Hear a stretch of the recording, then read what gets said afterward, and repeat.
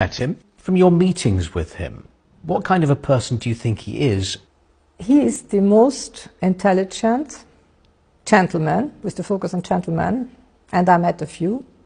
I would say that in the sense of what Jane Austen wrote about the accomplished gentleman in Pride and Prejudice, he amounts to these standards.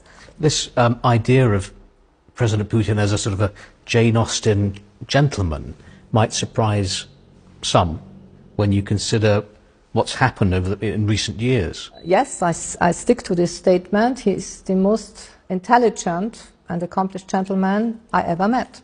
Objectively, we're seeing a wave of repression domestically, and we've seen Russia invade Ukraine.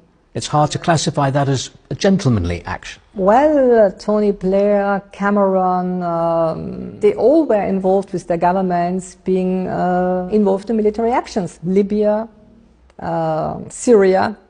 Finally, I mean, you say that there are people in Austria who've accused you or accuse you of high treason, accuse you of being a Russian spy. A Russian spy. Can you, to an extent, understand? No, not to an inch, not even to an inch. I don't understand it. It's just dirty fantasy.